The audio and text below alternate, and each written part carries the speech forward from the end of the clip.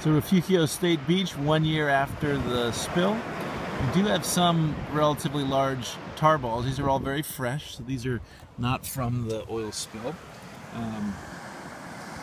But generally speaking, we have a pretty light tar balling on this particular beach. So you cannot see any evidence of a tar line. And if you look close, you can definitely see tar in the rack line, but they're generally fairly few and far between. So here's an individual there, there's a little piece there, but pretty clean overall. And a lot of people here, which is nice to see, 1 year after the Refugio oil spill.